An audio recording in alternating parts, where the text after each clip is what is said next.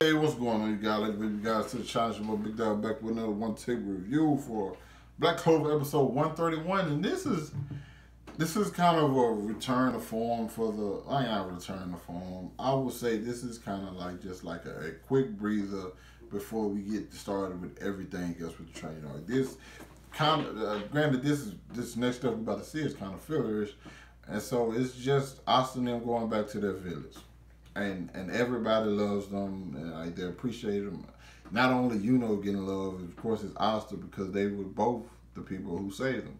Granted, I give Asta a little bit more credit because he's the person who like took the poison from everybody. But that's just me. I'm a little biased.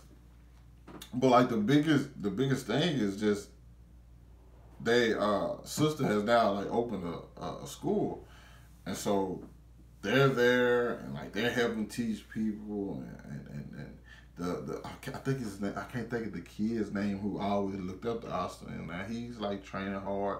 But the fact of the matter is, the one thing I like about this is that he actually has magic, and so he's training yet he has magic.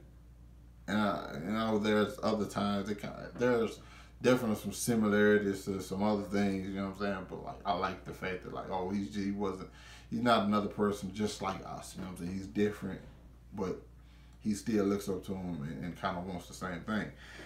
Be the best they can be. And that's pretty much all this episode was just, you know what I'm saying, reminding us where they come from and what they mean to this small town who pretty much like who was ignored by the bigger kingdom or whatever. And they got two of the strongest magic knights to come from there, you know. And it's kind of one of those things, like it doesn't matter where you come from. And even also, that's what I told the kid, doesn't matter if you're poor, it doesn't matter where you come from, like you work hard, you get to where you're going. Black Clover does have a lot of life themes in it, and that seems to be one of them.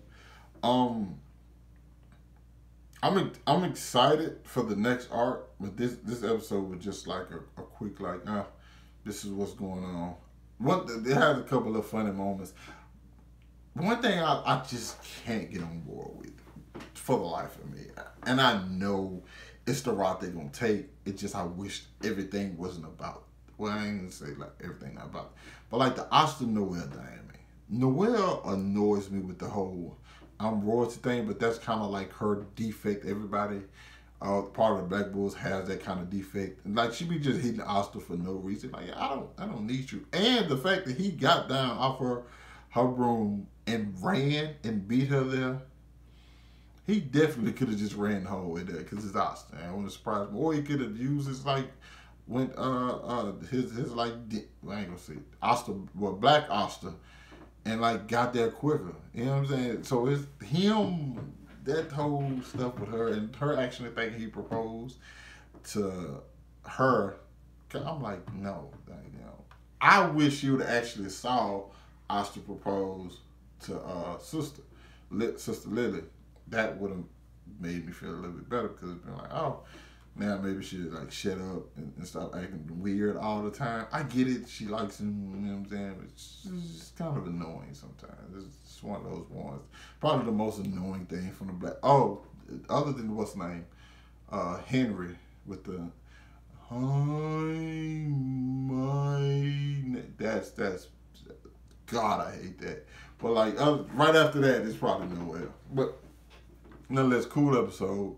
I think we finna really get into like what's going on with like this training and stuff next arc. So I mean next episode. So I'm excited to see that.